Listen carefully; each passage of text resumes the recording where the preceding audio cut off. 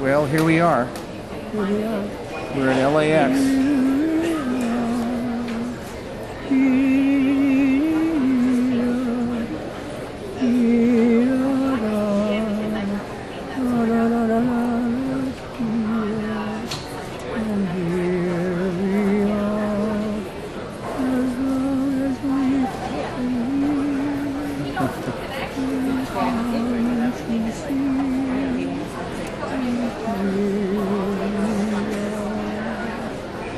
Gorgeous. I made it up. You made it up. Can you do Kiss Me Again? No, that's too much. Is that too much? To play the part of simple maiden like so hard. Oh, city Latin country close, as to but from her work she goes. I sing a merry little strain, and gaily dance to this refrain. La la la la la la la.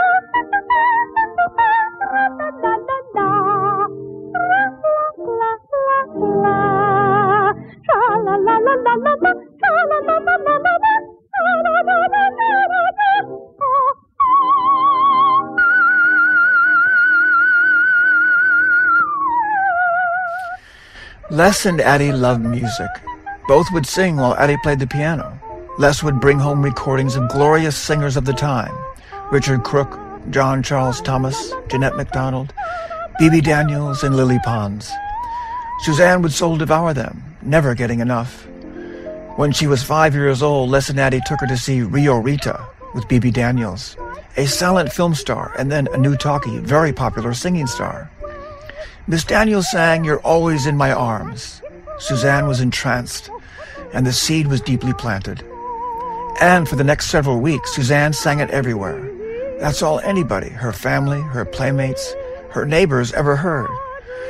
It was decided that although "You're Always in My Arms" was a lovely song, they were getting a little tired of hearing it over and over and over again. There would have to be a way to satiate this little girl's performance desire.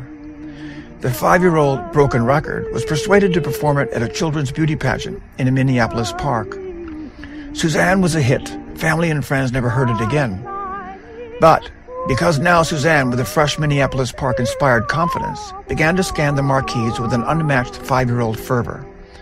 Then came along Jeanette MacDonald in her first film, The Love Parade, singing "My Dream Lover." The 5-year-old was at it again, and again, and again. For the next 2 years, if the local cinema was showing a musical film, the entire neighborhood knew what was playing without consulting the advertisements. Suzanne would be there on the first day, promptly, knowing all the tunes, singing them everywhere. All this at 5 years old. Daylight shall come, but in vain.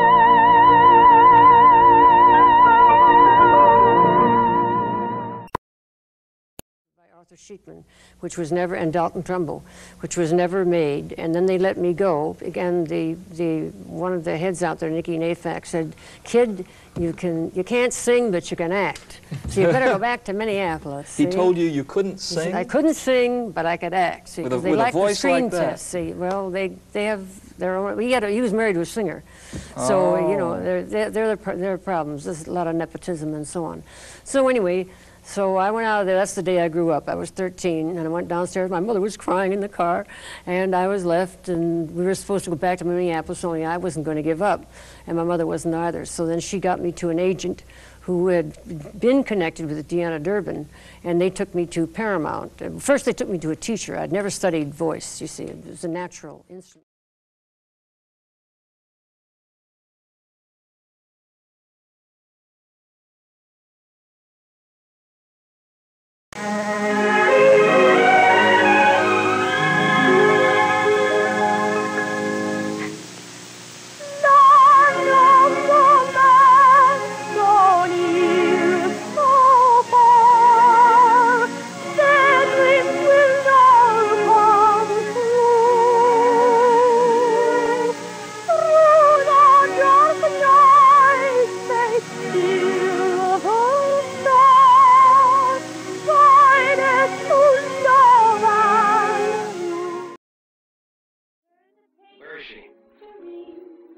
And study all the charts, you'll find that there's no mystery when you play the game of hearts.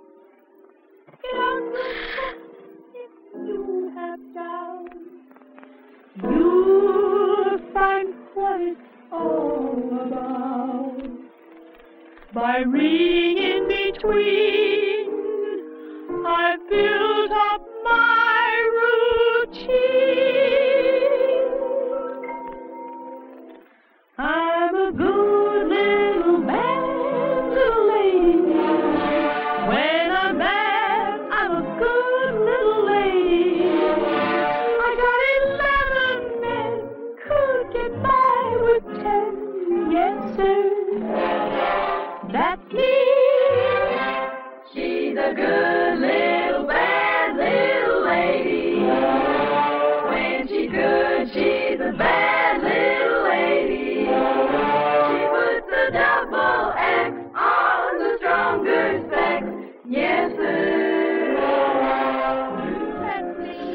The year that Suzanne turned 5 was the same year that the Great Depression of 1929 plunged America into years of poverty and despair for millions of Americans.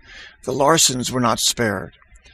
Les swiftly lost his job with Sam Insull's Utilities Exchange Commission, or maybe it was more like Insull's Exchange Commission crumpled like a house of cards all around Les.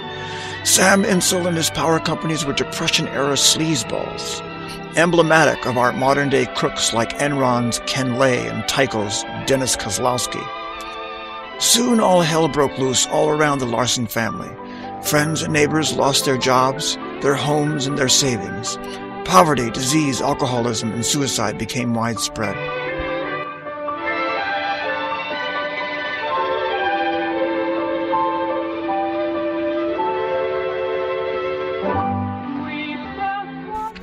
The Larsons were able to stave off the Great Depression's devastation, at least for a little while. Les had been secretly saving hard, cold cash in a wooden box under the back porch. The underground wooden box bounty amounted to about $10,000. The reason for this secret hideaway was that if Addie found out, it would have been spent a long time ago on her. No ifs, ands, or buts. So the economic decline for the Larsons wasn't as swift as it was for many in this deep, dark, cruel time. After about 1932, when the dollars did run out, things did swiftly decline. Les couldn't find work.